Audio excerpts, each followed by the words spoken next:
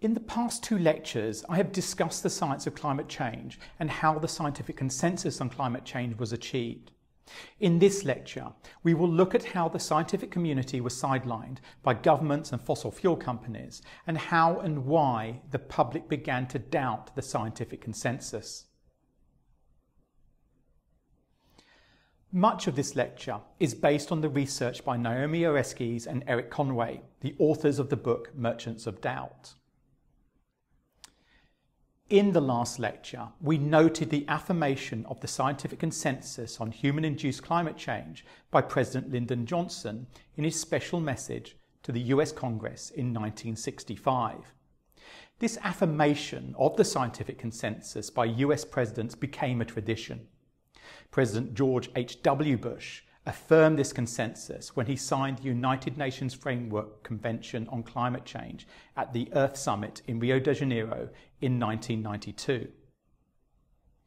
In his address to the conference, President Bush spoke of the need to take concrete action to protect the planet.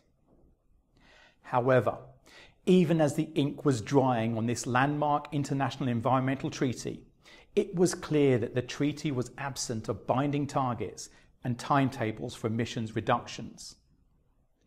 There was a strong disconnect between the political rhetoric and the commitment to action. Why? Well, in the words of President Bush himself, the American way of life is not up for negotiations, period. This disconnect is perhaps best illustrated in the role played by the Bush Chief of Staff, John Sununu. Sununu has a PhD in mechanical engineering from MIT, and despite having no training in climate science, Sununu felt that he was qualified to pass judgment on the work of James Hansen, the director of NASA's Goddard Institute for Space Studies, who had famously testified to the US Congress in the summer of 1988, just prior to Bush being elected president. Sununu described Hansen's work as technical poppycock.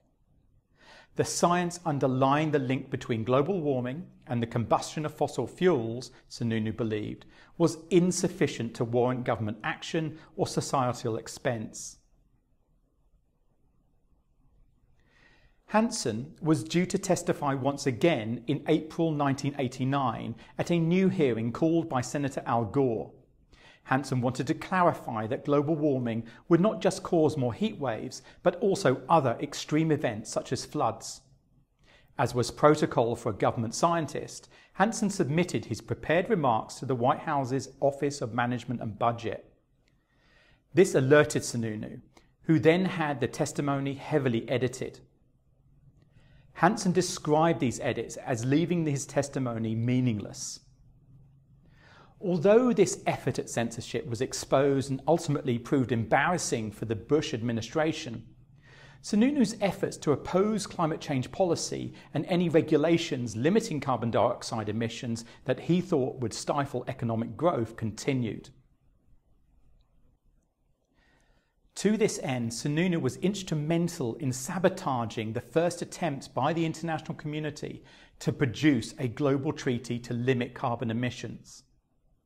In November 1989, 400 officials from 65 countries met in Noordwijk in the Netherlands to discuss a framework for a global treaty on greenhouse gas emissions. Most of the delegations were prepared to endorse the Dutch proposal to freeze emissions at 1990 levels by 2000 and a reduction of 20% by 2005. Sununu had a climate change skeptic appointed to the US negotiating team. His appointee was given orders to prevent any US commitment to limits. No agreement was forged. In a 2018 interview for his article Losing Earth, the Decade We Almost Stopped Climate Change, Nathaniel Rich asked Sununu whether he felt responsible for killing the attempt at a global climate accord. His answer was both cynical and accurate.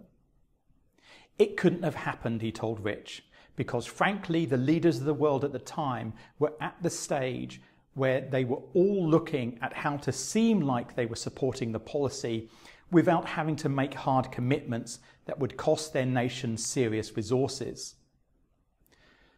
Sununu's next sentence is chilling.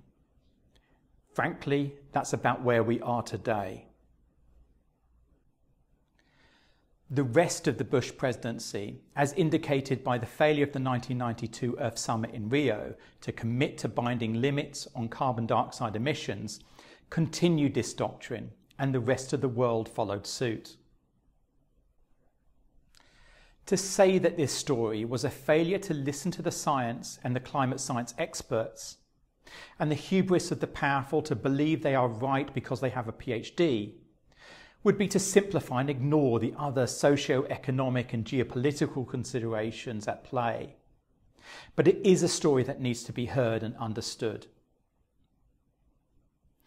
It further illustrates the importance of questioning the authority of a source, to ask yourself, what are the qualifications of the source?